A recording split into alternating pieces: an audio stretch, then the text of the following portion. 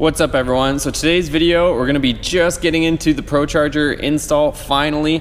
So for this build, we're not gonna do it all at once. We're not gonna take the truck completely out of commission and do everything all at once. Because this is a daily driver, we're basically gonna be doing it in steps, starting with the easy stuff right now, which is the gauges. So today's video, we're gonna be installing the Wideband O2 sensor gauge and also the boost gauge. So I'll be showing you guys how to do that, but basically you're gonna see a series of videos showing all the different steps on installing this kit. Maybe the way I'm doing it, where you don't want to take the truck out of complete commission or out of service, which is what I need since it's a daily driver. But today's video, we're gonna install the gauges and I'll show you guys how we're getting that done. All right, so here's the gauges. I showed these in another video before. We have the AEM air fuel ratio gauge, Wideband O2.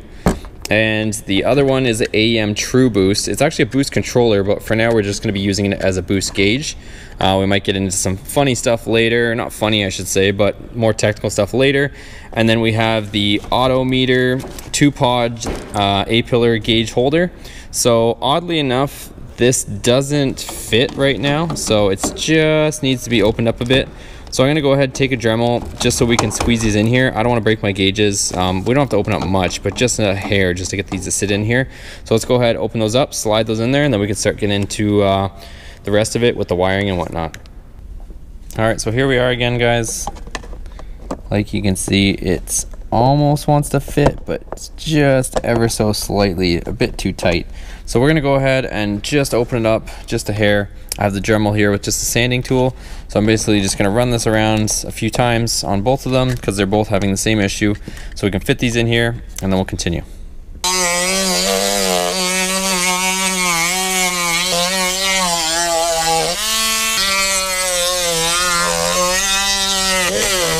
Okay, so we got the gauges both in. They just needed a tiny bit more play or clearance on them, and then they basically went in. But until we get this actually bolted up, we won't know exact orientation on how to clock them or where to clock these gauges. But at least they're in now. They're sitting flush on both. So we can go ahead, go back to the truck and continue the install. One more thing we will do is these are the two wiring harnesses. This one is really big because it's for the boost gauge, boost controller. So it actually has two wires that will lead to a boost controller later if we decide to implement something like that. But we can go ahead and plug in our harness, and basically these two harnesses will go in and that'll go to the wiring. So let's go back to the truck. So we're gonna take off the existing A-pillar handle, and it's held on with two 10mm. You have to be very delicate with these clips if you don't want to mark it and you know don't want to waste or ruin the old one. Be conscious of which way these things flip out. So this one flips out down that way, and this one flips up that way. That way when you're prying, you're not trying to pry up the opposite ends and have it fight you. So we're gonna take out these two 10mm. And then once we have these out, we can of course see which way our gauges line up. Okay, with the two 10mm removed, you're gonna have to give it a little tug to get out of there. And like so, because there is a clip here that plugs into there. So that's out of the way. This is how the replacement one is gonna look. That's how it looks, guys. I'm pretty happy with it. Actually, once you get in there, it all seems to fit well. So here is the alignment. We got the alignment pretty close.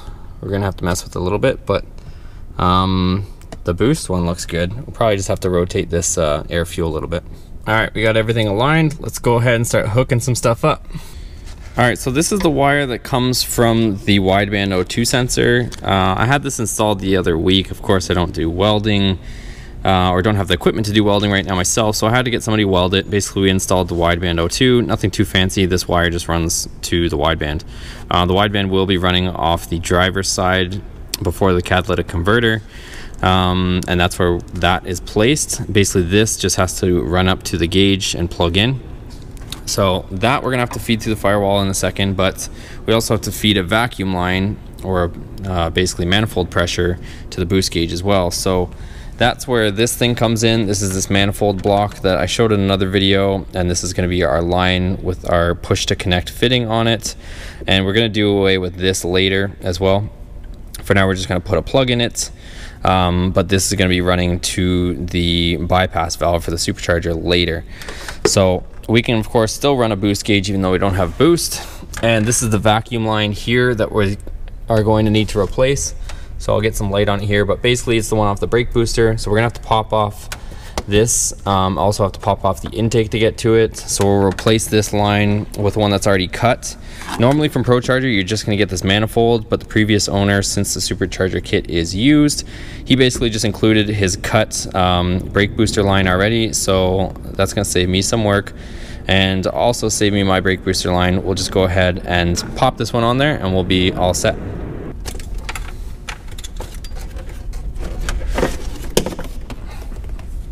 Okay, so this brake booster line basically just goes to the top of the manifold. You can see that nipple there that I just pulled it off of. There's no clip on it, and we're gonna go ahead and remove it from the brake booster as well. Okay, so I was just doing some double checking on the instruction manual from ProCharger and what I have, and this hose actually looks like it's a stock length. Basically, it's just cut there. And you're supposed to actually remove 3 inches of it. Nothing wrong with that, but we just want to do it a little bit cleaner just so we don't have an excess of hose bundled up there, because this is the look we're going for. So basically it's going to come out of there, and just almost by the dipstick is where this manifold is going to go.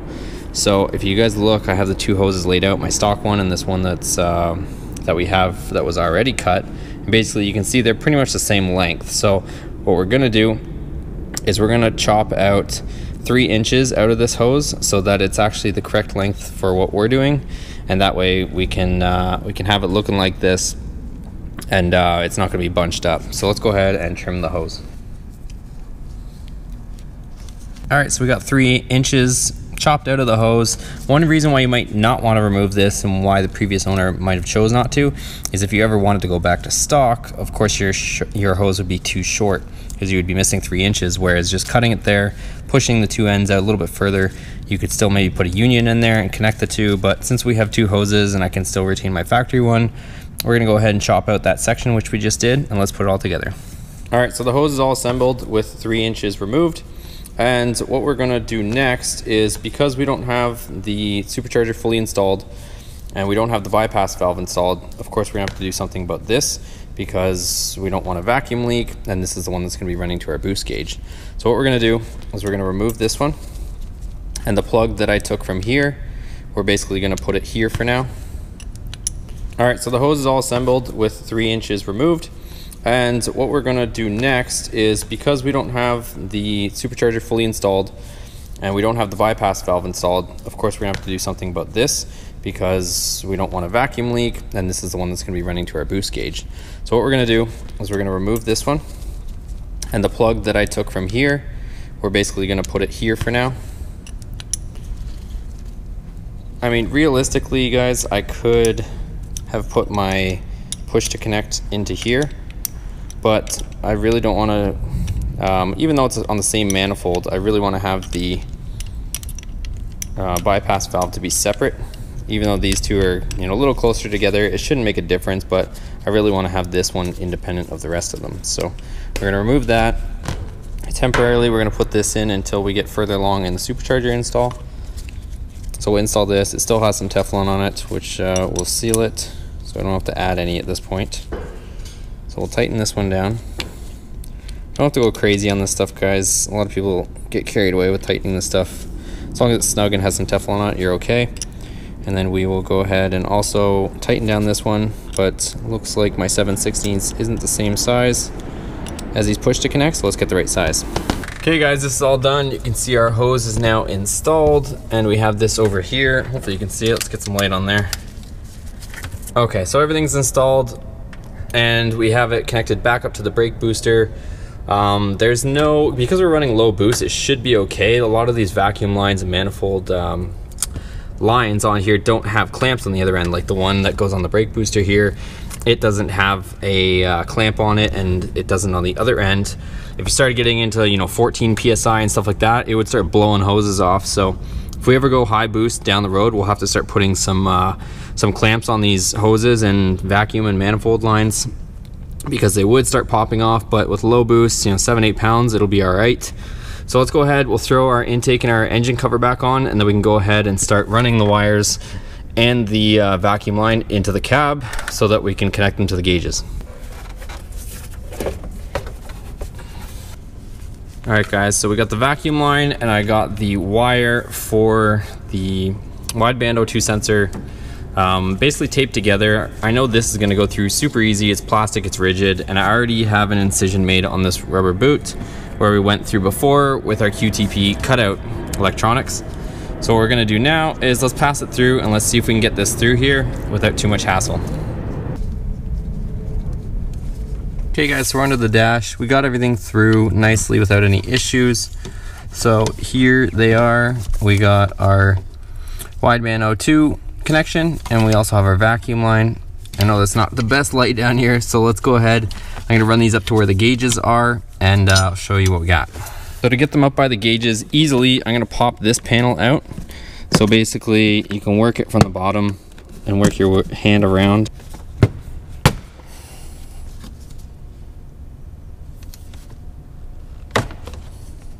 So this panel's off. Now we can easily get the cables and wiring and hose up to the gauges. So let's go ahead and pass them up through here. I'm gonna leave most of the excess tucked underneath the dash. We'll probably put it over here because obviously these cables are a lot longer than they need to. The vacuum line will cut the length, but the cables will leave the excess down here and we'll bundle it up. Let's get them up there first.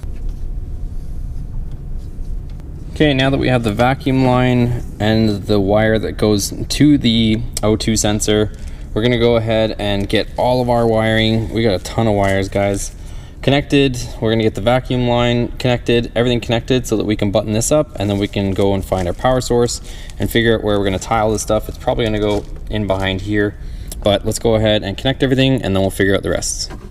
Okay, so now we're gonna go ahead and connect all of our wiring. Everything's up here now. So this one goes to our boost gauge. So we'll plug this one in.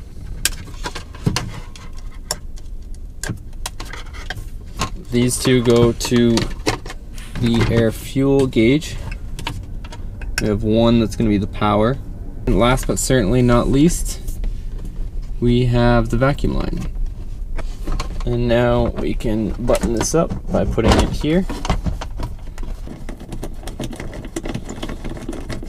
Alright guys, so it's a little bit hard to, of course, find wires, do wiring underneath the dash and film and stick a camera in there with good light, because even it's hard for good light for myself. But basically we attached the black wire to ground and then we have a fused power with a fuse tapping off of a switched power source. So I just poked around with a multimeter until I found one that when I turned on the ignition it had power, and when I turned off the ignition it turned off because we don't want to drain on the system. So that's what we got going on right now.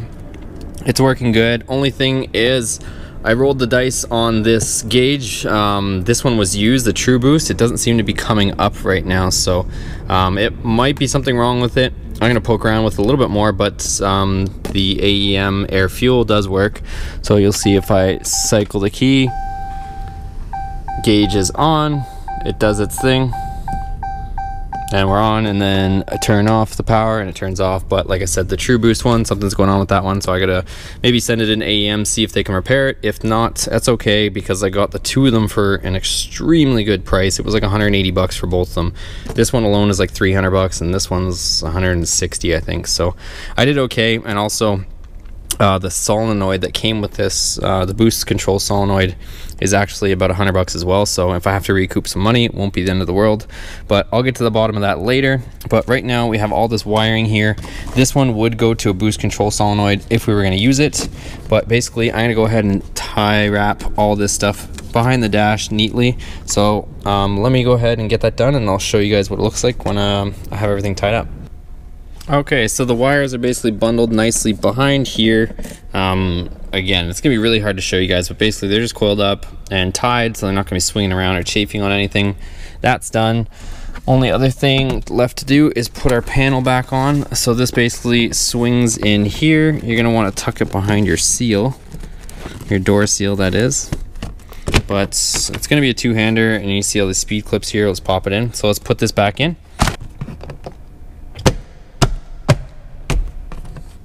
Okay, so panel is in. Only thing left is the vacuum line.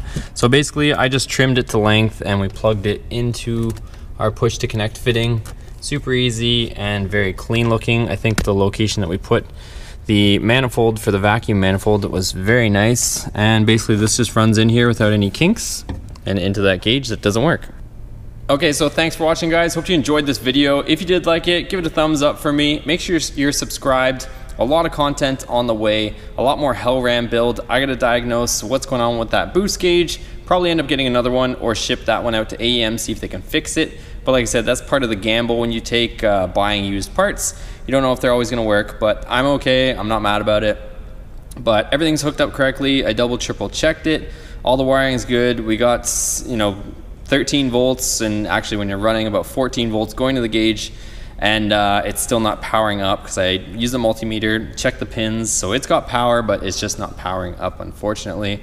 But everything's ready for it to go, so I'll diagnose the gauge, but once it's actually up and running, we got both gauges working, I'll show you guys them working. But a lot more on the way, guys. We also have the Instagram channel, so check out the Instagram page as well, at Boosted Motorsports. If you're an Instagram person, we're on there too, but wherever you guys want to follow along is cool with me. As always, guys, thanks for watching, and we'll see you on the next video. Take care.